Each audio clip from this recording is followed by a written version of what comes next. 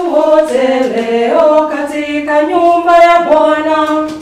Furahini mbele zake Bwana, imbeni nyimbo za shangwe, shangilieni vigelegele, pigeni makofi hekaluni mwake, mwimbieni Bwana wimbo mpya. Watu wote vigelegele, pigeni makofi hekaluni mwake, mwimbieni Bwana wimbo mpya.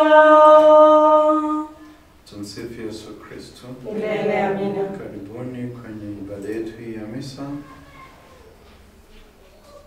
Katika misa hii tunazidi kumwombea babu yake Samuel Wachira aliyepotea.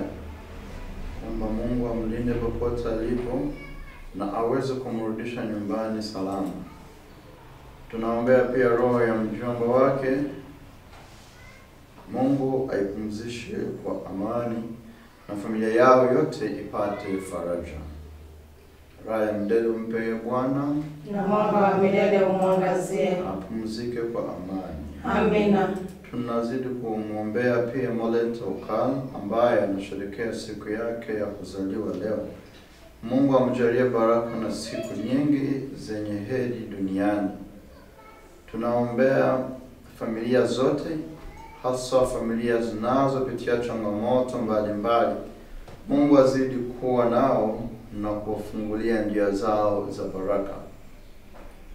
Tunaombea vijana wote wamjue Mungu na umtumikie kwa mioyo minyofu.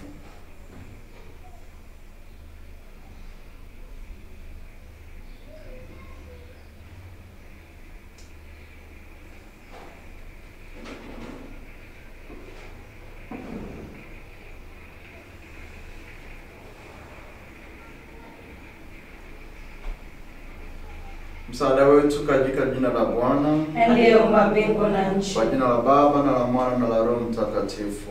Amina. Bwana awe nanyi na awe rohoni mwako. Ndugu zangu wapendwa, tujute dhambi zetu ili tustahili kuadhimisha mafumbo matakatifu.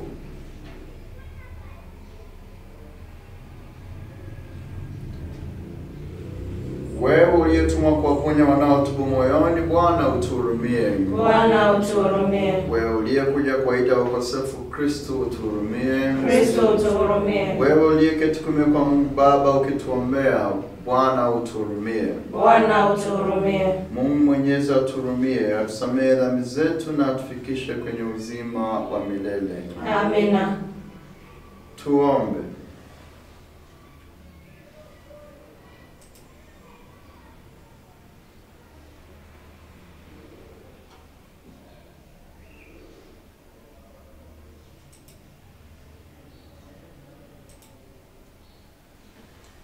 Ee Mungu wa majeshi, ambaye kila kilicho bora ni chako, ututilie mioyoni mwetu upendo wa jina lako. Pia kwa kutuongezea uchaji, uyastawishe ndani yetu yale yaliyo mema, na uyahifadhi kwa ulinzi wako imara yale uliyoyastawisha. Utubariki katika nia zetu, umrudishe nyumbani babu yake Samuel. Na Molent pia umjalie maisha marefu na yenye afya nzuri ya roho na mwili. Na familia zote zinazopitia changamoto uzitulize katika amani yako. Na vijana wote tunaokuinulia uwasaidie waweze kutambua kwa njia ya Bwana wetu Yesu Kristo mwanao, anayeishi na kutawala naye katika umoja wa Roho Mtakatifu, Mungu daima na milele. Amina.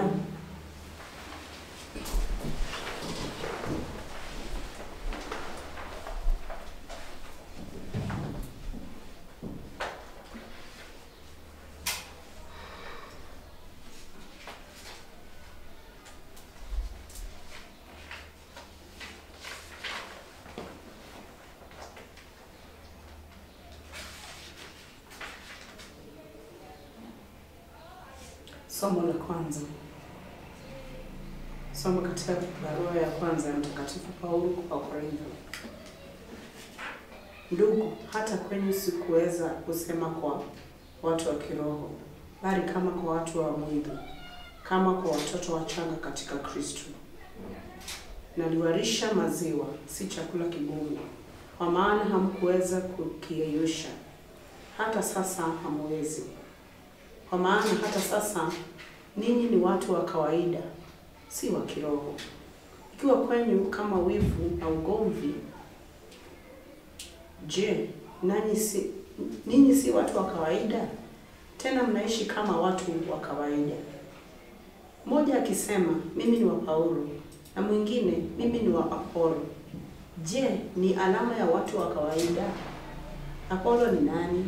Na Paulo ni nani? Ni watumishi waliowasaidia kupata imani, kila mmoja kama aliyejaliwa na Bwana. Mimi nilipanda, Apolo alimwagilia maji, lakini aliyekuza ni Mungu. Hiyo anayepanda na anayemwagilia maji si kitu, ila Mungu anayekuza. Basi mwenye kupanda na mwenye kumwagilia maji ni wamoja, lakini kila mmoja wao atapata thawabu yake kwa kadiri ya bidii yake. Sisi ni wafanyi kazi pamoja na Mungu. Ninyi ni shamba la Mungu, jengo la Mungu. Neno la Bwana. Tumshukuru Mungu. Zaburi kuitikizana. Kiitikio: heri taifa ambalo Bwana amelichagua kuwa urithi wake. Heri taifa ambalo Bwana amelichagua kuwa urithi wake. Heri taifa ambalo Bwana amelichagua kuwa urithi wake. Heri taifa ambalo Bwana amelichagua kuwa urithi wake. Heri taifa ambalo Bwana ni Mungu wake, kabila aliyomchagua kuwa urithi wake. Toka mbinguni Bwana anatazama, anawaona wanadamu wote. Kiitikio: heri taifa ambalo Bwana amelichagua kuwa urithi wake. Toka mahali pa kikao chake anawachungulia wote wanaokaa duniani. Yeye alifinyanga mioyo yao wote, aliangalia matendo yao yote. Kiitikio: heri taifa ambalo Bwana alichagua kuwa urithi wake. Roho zetu zilizomngoja Bwana, yeye ndiye msaada wetu na ngao yetu. Naam, mioyo yetu inafurahi katika yeye.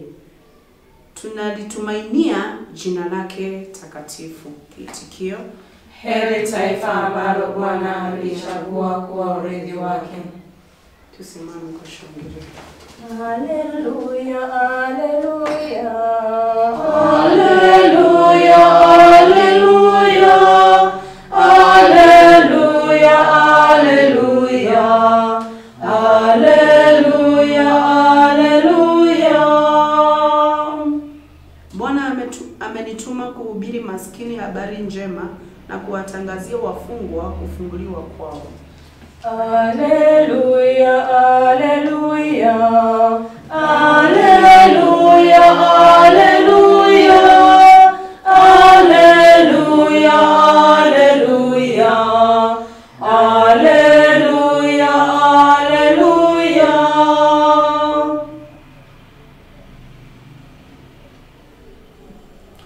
Bwana awe nanyi Na awe rohoni mwako. Somo la Injili takatifu lilivyoandikwa na Luka. Utukufu kwako, e Bwana. Wakati ule Yesu alitoka katika sinagogi, akaingia nyumba ya Simoni. Mkwewe Simoni alikuwa na homa kali. Wakamwomba Yesu amsaidie. Akamuinamia, akaikemea homa, nayo ikamwacha. Mara akasimama akawatumikia. Jua lilipozama, wote walimletea wagonjwa wao wenye shida mbalimbali. Akamwekea kila mmoja mkono, akawaponya. Pia pepo walitoka kwa watu wengi wakigumia na kusema, wewe u mwana wa Mungu. Naye akawakemea, wala hakuwaruhusu kusema, kwa maana walimjua ni Kristo. Kulipopambazuka, alitoka akaenda mahali pa ukiwa. Watu wengi wakamtafuta, na walipomkuta wataka kumzuia asiondoke kwao. Akawaambia, imenipasa kuihubiria miji mingine pia habari njema ya ufalme wa Mungu, kwa maana nimetumwa kwa agizo hilo. Akaendelea kuhubiri katika masinagogi ya Yudea. Injili ya Bwana. Sifa kwako, Kristo.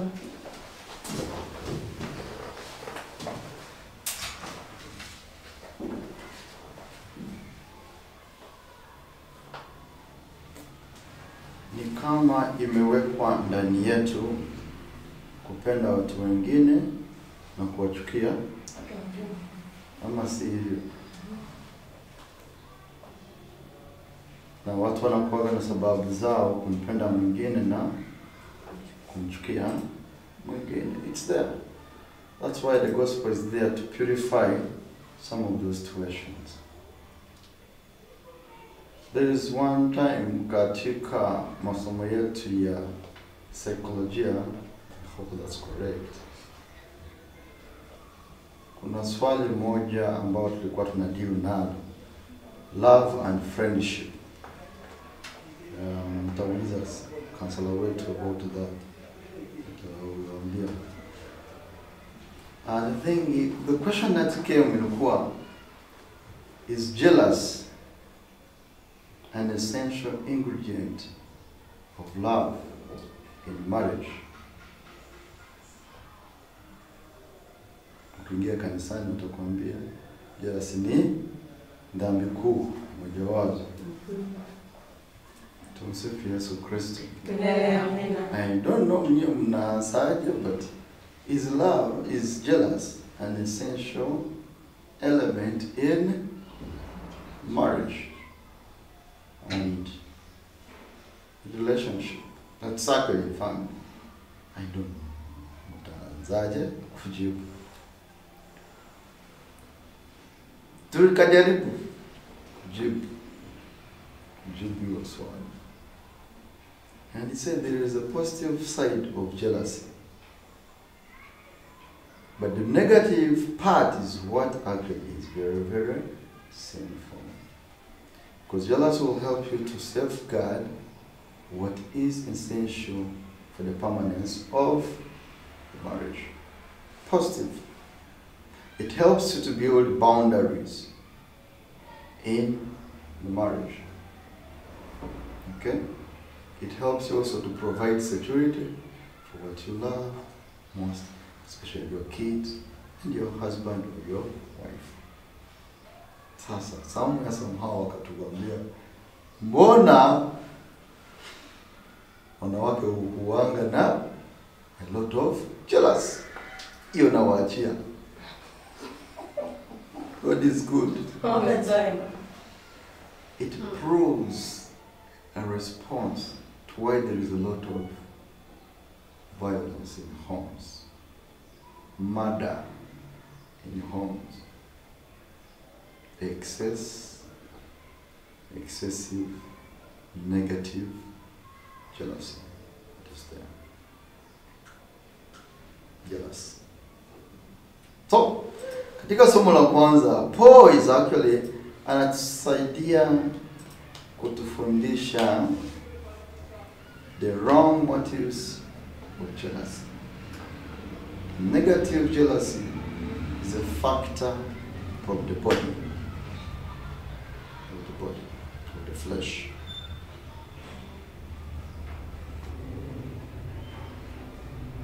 Anasemaje? Hata sasa ninyi ni watu wa kawaida, si wa kiroho. Ikiwa kwenu kuna wivu na ugomvi, this translation is not good. Ugomvi ni nini? Unasikia? Conflict. Kwa Kiingereza they use the word quarreling. Ugomvi ni quarrel. So you see, you're also agreeing with me in the translation. God is good. And then, wivu. What is it translated like in English? And what is envy? You get it? Actually, in some translations, wanasema chuki is related to jealousy. Because the agenda of jealousy is death. You can be envious of another, but mwisho wanasema acha tu story ishie hapo. But jealous in marriages leads to death. And even in relationships, it leads to. So that's where the line is always cut. Jealous. Mtu akiwa na chuki kwako, the heart always desires that I terminate your life. That's it. These are fleshy habits, fleshy emotions. But they are the ones that Paul anataka tu sufficient. Now, anasema kama hivyo vitu bado vimo katika maisha yenu, hamjakuwa kiroho. You will always live with what is this? Envious sentiments, they are there. You will always live with jealous sentiments, they are there. But you do not, the fact that you do not choose to act them out into sin, God is in control. God is good. All the time. Sasa, kwa nini tunafikia hali ya kusema mimi ni wa Padre Owori, mimi ni wa Padre Joseph? Tumsifu Yesu Kristo. Misa ambao Padre Owori anafanya inakuwa na mambo tofauti na misa ambao Padre Joseph anafanya. Lakini haya ndio mambo tumeshuhudia katika maisha yetu. Na ina distort the unity of the church, which is one, has four formats. One, holy, apostolic and Catholic. Moja, takatifu, Katoliki ya mitume. Ina distort that mark of the church. Na Paul anasema kila mmoja wetu mwishowe, if hatufikishe hapa kwa Yesu, kazi yetu ni bure. And that's it. Katika mambo yote tunayofanya ya utume wa familia, mwisho, the family that prays together should stay together. Conflicts will continue to be there, but God has taught us to deal with them. He has taught us to deal with them. Njia moja ya kudeal with them conflicts iko kwa Injili siku ya leo. Tumsifu Yesu Kristo. Yesu continued to heal. Aliendelea kuwaponya na kianzia kwa mkwewe Simon. Nimesikia. Akaendelea na kazi. Na nyinyi nikaoni waulize, mnafikiria hiyo kazi aliyokuwa anafanya hakuwa na watu waliokuwa wanamchukia? Jana nisikia. Juzi. Sasa, kwa nini unaponya watu siku ya Sabato? Kwa nini unahubiria kwa watu siku ya Sabato? Kwa nini unaruhusu watu wa kuja kwako siku isiyo stahili? Why? He continued, but he less focused on that and went back to do the will of Number one way, which I want to share with you, number 1 and 2, to deal with conflict and quarreling and what is this called? Jealous. Rise above. Kwa Kiswahili cha Kenya mnaweza kusema panda. But rise above. Perspective in mind, in your heart. Rise above, and to rise above is to focus on Jesus. He will tell you what to do. Number 2, wametuambia kulipopambazuka alitoka akaenda mahali pa ukiwa. I haven't familiarized with that word ukiwa, but you can say utulie. Resurrection garden. Quiet. Even in your room. Kuna wazazi wengine time yao ya kuomba it's about 4 a.m. Kwanza najua 5 a.m. hapo watoto wameanza kupiga kelele. 4 a.m. na najua she still has 5, 6, 7. Hiyo time mimi sijaamka. 7, 8. Before that, a time of noise inakuja. Ni time yake ya ukiwa. To get comfortable with your thoughts, to get comfortable with your emotions, to get comfortable with your feelings, when you say to God, this is who I am. Yesterday I failed, but today, don't fail me. That's what Jesus said. Na from there akapata nguvu, watu wengi wakamtafuta, na walipomkuta wataka kumzuia asiondoke. You regain your strength, you regain your center of stability, center of operation. Katika familia zetu, ndio hicho kitu tunataka kusisitiza. Time ya ukiwa. Wengine siku hizi wakijenga nyumba wanaweka chumba cha sala.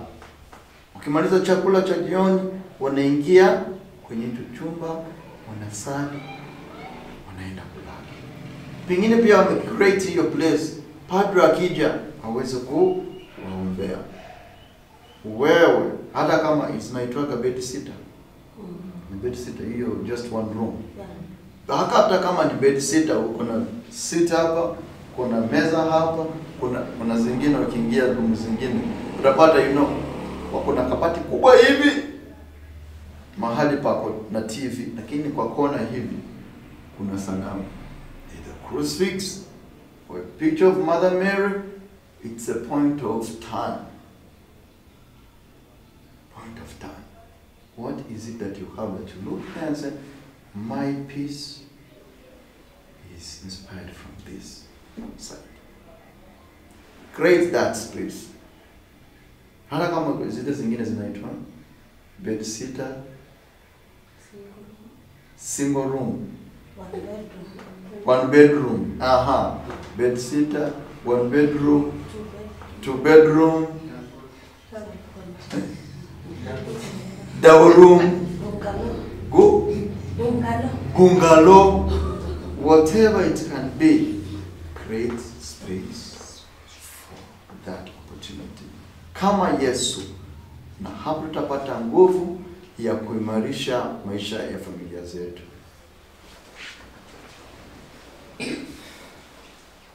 Sala yangu naipa mbele yako kama moshi wa ubani. Sala yangu naipa mbele yako kama moshi wa ubani. E Bwana, upokee mkate wetu tunaokutolea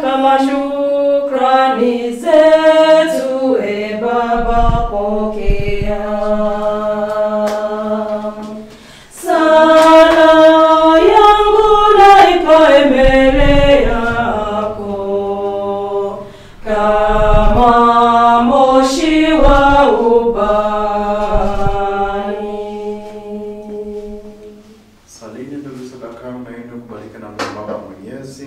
Bwana apokee sadaka mikononi mwako kwa sifa na utukufu wa jina lake, na pia kwa manufaa yetu sisi na ya kanisa lake lote takatifu.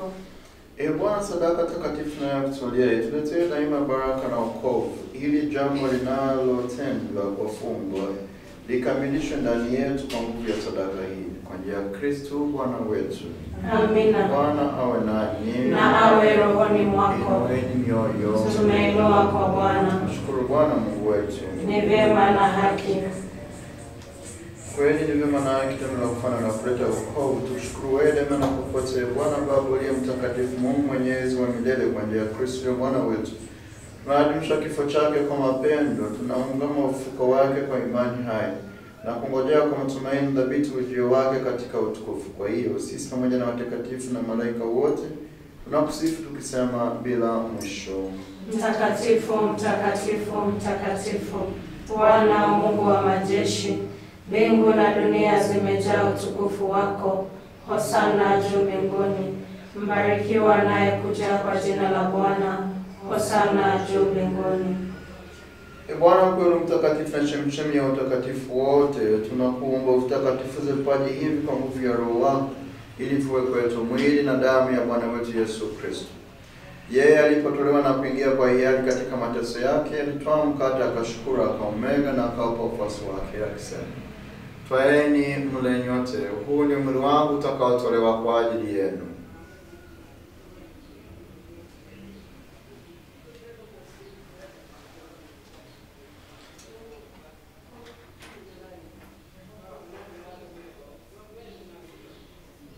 Vivyo hivyo baada ya kula, akitwaa kikombe na kushukuru tena, aliwapa wafuasi wake akisema, twaeni mnywe nyote, hiki ndicho kikombe cha damu yangu, damu ya agano la milele, itakayomwagwa kwa ajili yenu na kwa ajili ya wengi kwa maondoleo ya dhambi. Fanyeni hivi kwa ukumbusho wangu.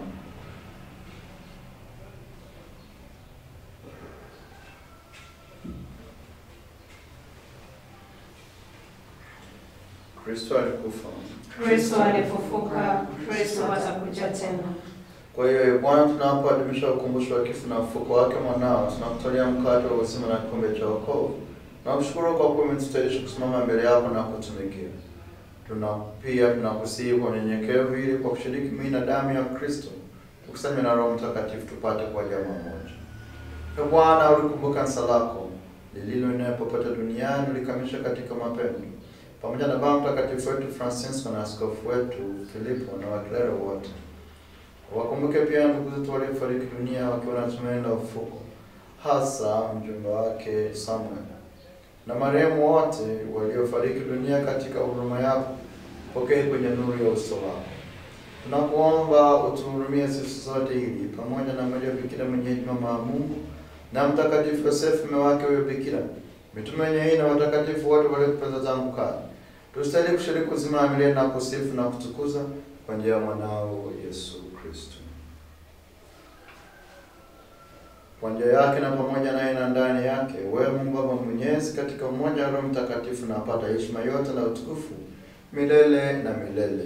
Amina. Baba yetu uliye mbinguni, jina lako litukuzwe, ufalme wako ufike, utakalo lifanyike duniani kama mbinguni.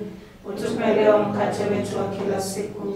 Utusamehe makosa yetu kama tunavyowasamehe na sisi waliotukosea.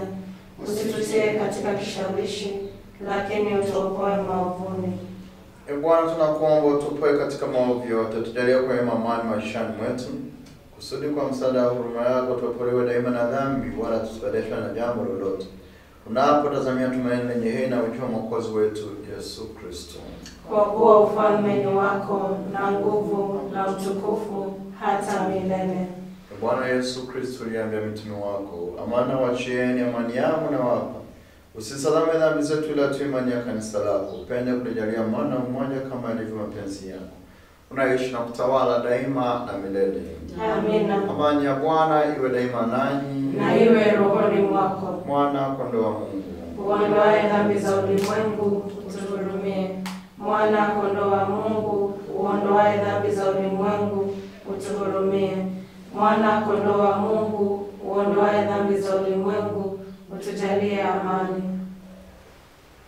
Tazameni mwana-kondoo wa Mungu aondoaye dhambi za ulimwengu. Heri yako kwenye karamu ya mwana-kondoo. Ee Bwana, sistahili uingie kwangu, lakini sema neno tu na roho yangu itapona.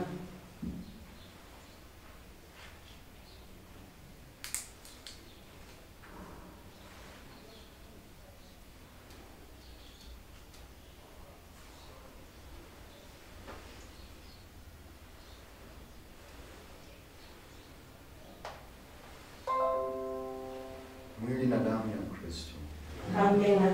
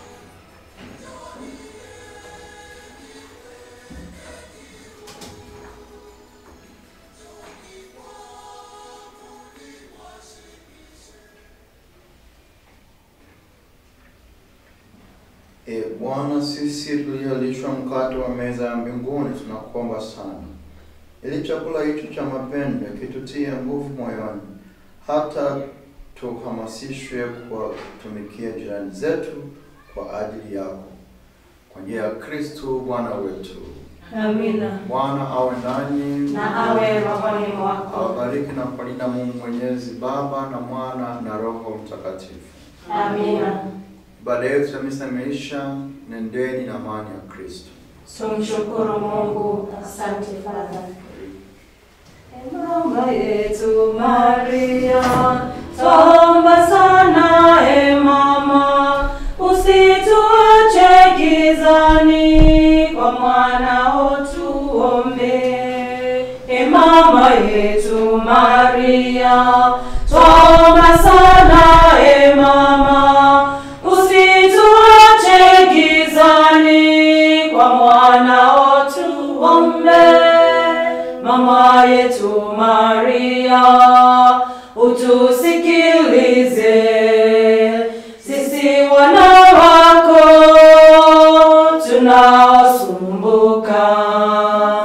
Maisha yetu mama hayana furaha, tujaze neema tupate faraja.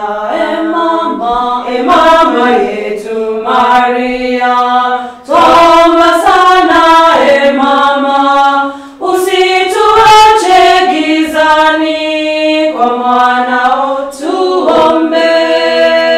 Mama yetu Maria, tuomba sana mama,